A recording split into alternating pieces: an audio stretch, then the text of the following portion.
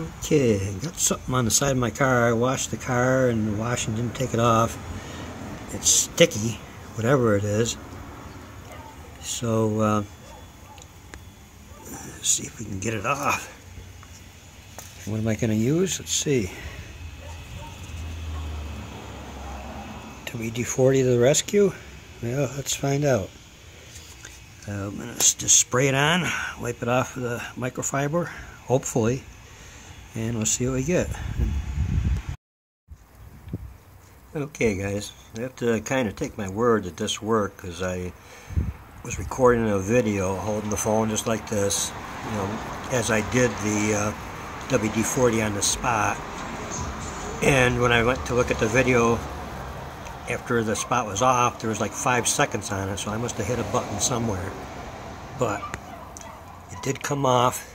Here's how I did it. I sprayed it once, soaked the whole spot with the WD-40, kept it from dripping down just by wiping underneath the spot. And I wiped it off with a microfiber towel, and the spot was still there. Maybe about half of it was off. So I sprayed it again. I let it soak for about a minute or two, doing the same thing, keeping the WD-40 from dripping all the way down the panel, so I didn't have to touch up the whole panel. And second time it came right off. So, sorry, you kind of have to take my word for it that it worked, but this is the same spot.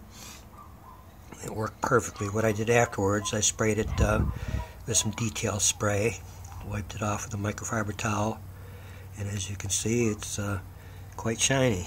There I am. So, this will also work on tar, so keep that in mind. I don't know what that was on the side of my car. I hope it wasn't something nasty, but I was thinking maybe it was gum, but it was sticky, whatever it was. So there you have it. Give it a try if you ever run into the same situation as me. It'll work for you. Thanks for watching.